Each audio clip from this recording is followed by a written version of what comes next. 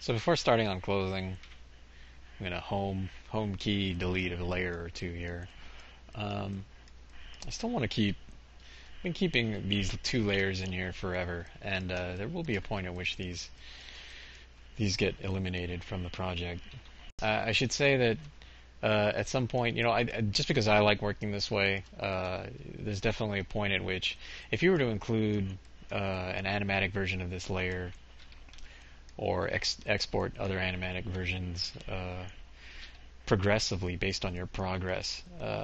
Depending on whether or not your riggers are using weight maps, and you've got to use weight maps if you're doing character work of any kind in LightWave. Well, say that with a grain of salt. There's some people I'm sure who have gotten through, using LightWave and not touched character maps or excuse me, weight maps at all. But you want to where all through this process, if you're like I've said before, where are you in relationship to everybody else in the pipeline on your team and such, and you want to since you've gotten this far in the modeling phase, I'm just tweaking a few things as I'm talking here, because we're at that stage where we can really start to hone in on character details and stuff like that, the clothing definitely.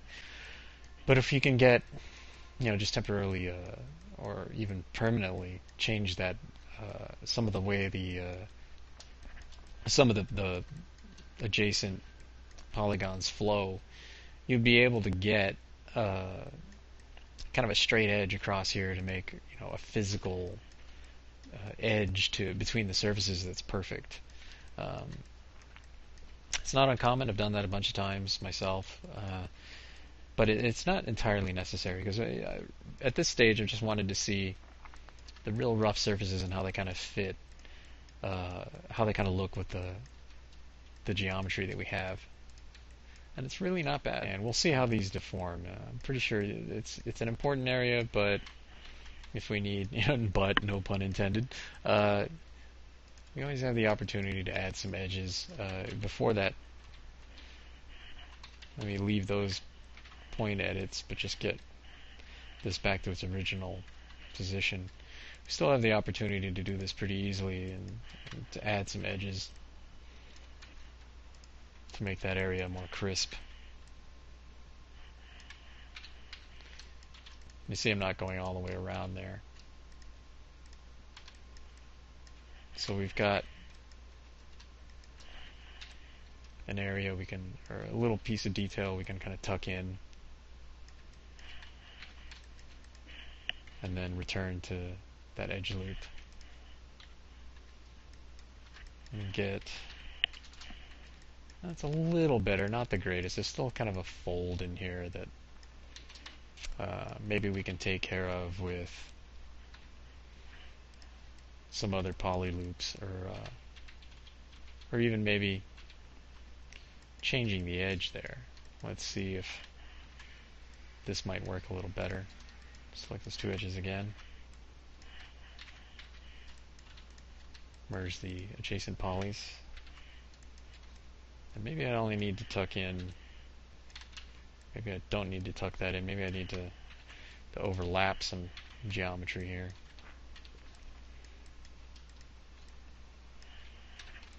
And overlap, I mean just kind of drag over. It's not actually turning the way I wanted it to, but see how quickly you can get these undone. Maybe just a few more there. Or actually, let me turn that first. Go back to the edges and select a different edge. But that is going to give us, that odd shaped polygon. So I want to be really careful about doing this. I'm just going to select that upper edge. Now, I guess you're wondering when the point is, like, oh, when's he going to be happy and just merge these things? Well, believe me, it's coming soon. I actually have, I know my limits, I know there are particular times and okay, now comes a time when we merge this guy up, and it's basically when all the remaining operations can be taken care of without upsetting the symmetry of the model. and we still need to build a lot of things, and it's easy enough to test it. Just seam it across there, see what happens. And